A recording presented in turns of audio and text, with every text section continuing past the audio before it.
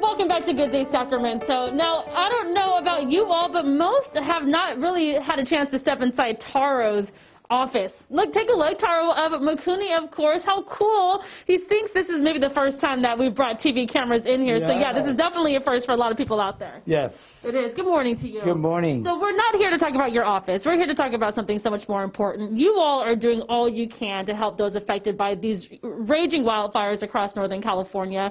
Tell me why this is something so important for you. Well, I mean, I pray for all the people affected by this fire. I can't imagine losing everything you have.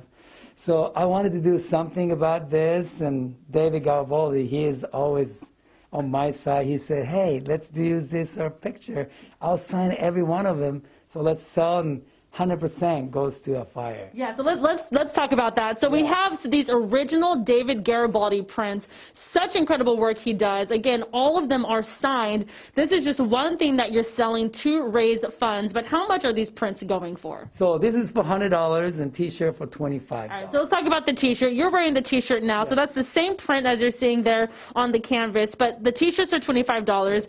What is this image on the shirt and on this canvas? Well, you can ask David, but I think he drew me, but my swing is not that great, so he's a good artist. Yeah, no, this is great. You know, Mikunis, really, Taro, you guys are always stepping in to do all you can to help the community and help those who are hurting, and obviously we see the devastation across California right now. But for you, when you actually see people coming in and buying these $100 prints, how does it make you feel to know that people are stepping in as well? I mean, first of all, I want to thank David Garibaldi for doing this, but all the friends and family members, all the employees, and all the key customers, they say, hey, thank you for doing this. They keep coming, and now we were over $12,000 in a week or a little bit. And now Midtown Church is going to join, and we see all the movements. This is what we're all about, having a restaurant. It's not about just making money, making good sushi. It's about, you know, a community getting together to help people who are in need. So this is amazing to me. Yeah. Because my title is CDO, Chief Dreaming Officer. This is my dream to be part of the community. Couple of things to know. 100% of all the sales will be going back to what?